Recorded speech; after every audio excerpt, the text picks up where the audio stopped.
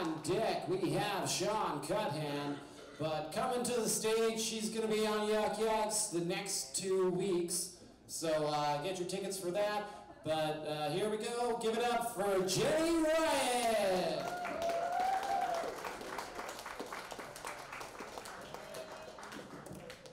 Hi everybody, hope you don't mind. I brought my notes with me because I'm a middle-aged mother of 2 and I can't remember anything. So yeah, I'm a mom, but I also have fantasies. You know, I fantasize like everybody else. For instance, I have this fantasy that I like to visit sometimes in my head. That I'm just out walking down the street when all of a sudden, BAM! I'm hit by a car. And then I'm hospitalized for 2 to 3 days. You know, nothing serious, but I'm kept for observation so that I can get away from my kids. Do you know that movie Bad Moms? I've never seen it, but my boyfriend was watching it by himself. I'm not sure why he was alone, maybe research. Anyway, he came to me and he said, Jenny, you have to see this scene in the film. And he showed it to me, and in the movie there's this scene where one of the bad moms turns to another bad mom and says that she has this fantasy about getting hit by a car, and she'd like to be hospitalized for 2 or 3 days to get away from her kids. And you guys, I don't know what's more frightening to me. That someone in Hollywood is reading my mind, or that so many women want to get hit by cars so they can get away from their kids, that now it's just part of popular culture. So yeah, you know, I'm not doing great all the time. I get a little anxious, I get a little upset, and it's definitely trickling down to my children. My oldest son has started having nightmares, and he came to me the other day and he said, Mommy, I had a bad dream. And I said, what was it? And he said, I dreamed I was being eaten alive by a dinosaur. And I was like, man, I wish that were my worst fear. You know, he also was anxious. He always wants to know what's coming next. What happens after swimming? What happens after school? What happens when you and Daddy finally stop fighting? And he recently asked me, he said, what happens when I grow up? What happens then? And I didn't know what to tell him because there's so many options for his future, you know? Like maybe he's gonna get married and have a beautiful home and wonderful children, or maybe he's gonna get a super cool job and travel the world and have all kinds of adventures. Or maybe in 30 years he's gonna be fighting his former neighbor for the last feral cow in a post-apocalyptic wasteland. You know, no wonder we're anxious. It's a scary time. Even my baby feels it. My baby turns to me for comfort all the time. He's like obsessed with me. Well, specifically obsessed with this part of me. If you can't see in the back, I'm feeling myself up. He's really into this. And I get it, it's where the food is, it's, you know, it's cozy in there, and I guess it makes sense why so many people grow up to be like into boobs, right? Like you imprint as a baby. But it does make me wonder when people are like, oh no, I'm a leg man. You know, or like, well, you know, like Sir Mix-a-Lot, I like big butts. Like what was going on in your home that you imprinted on that? I don't know. Anyway, I know I have to teach my baby how to self-soothe. You know, it's about time. But to be honest, he's a bit too young for his own cell phone, and I think TikTok would go right over his head, so. But I'm looking after myself. You know, I do a lot of stuff for some self-care. I do comedy, that helps. For instance, I do this one show, it's monthly. It's a pretty exclusive audience, there's just one guy.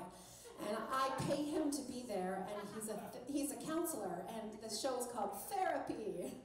That's where I tried all my new stuff. He's intense though, he's tough. He's tough. He tries to make me face things that I don't want to. I call him my scarapist. My scary therapist. You get it? Scarapist? Anyway, Greg, his name is Greg. Last month though, he sometimes crosses the line. Like, I'm like, enough, Greg. Like, last month he said, Jenny, how long do you plan to be an adult child? What? How long do you plan to be an adult child? Well, I just put my fingers on my ears and stomped my little feet and said, no, no, no, no, no, until he moved on. So So yeah, I'm not doing great now, but I was doing a lot worse. Let me tell you about this. 2 years ago, when we were thick in the pandemic, I also had a baby. So I had some pretty severe and undiagnosed postpartum depression. And if you're not sure what that is, it's when you hate your baby and you want to die. So anyway, I found myself driving around one day, and I had moved on from being hit by a car. No, now I'm looking for a bridge to jump off of. Okay, so I'm driving around, I'm looking for bridges, and I found one, and it was beautiful, tall, a train bridge. It's where the pelicans come in the spring to, nest, but, very romantic, very iconic. Anyway, so I got out of my car, and I feel like I may have lost some of you here. I just need to, spoiler alert, I didn't do it, okay? It's all right to laugh. Come on back on the ride. Let's go. It's okay. So I'm climbing up the stairs, just to kind of see how it feels. Climbing up the stairs of this bridge, and there's a lot of stairs. And I'm like halfway up, I'm like, oh, jeez. I just gotta catch my breath. I'm like, what if I have a heart attack and I just die right here? Because that would just be sad, And I'm like, okay, what if I keep going and I make it to the top, but I just pass out and tumble over the side? At least you made it. At least I made it, but there's nothing iconic about that. So then I'm like, well, do I go back down the stairs and just work out for 3 to 4 months so that I can get in shape, so that I can come back and run up the stairs and pole vault over the side?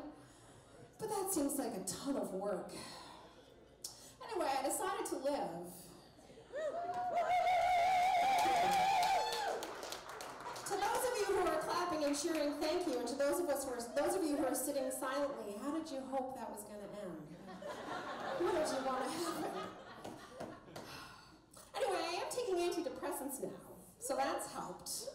I'm trying to wean myself off the Zoloft, because I don't know about you, I'm pretty sure we're headed to the end of the world, and I don't want to spend the apocalypse running around looking for antidepressants, I want to save my energy for the things that are important, like, canned food and ammunition and free Wi-Fi.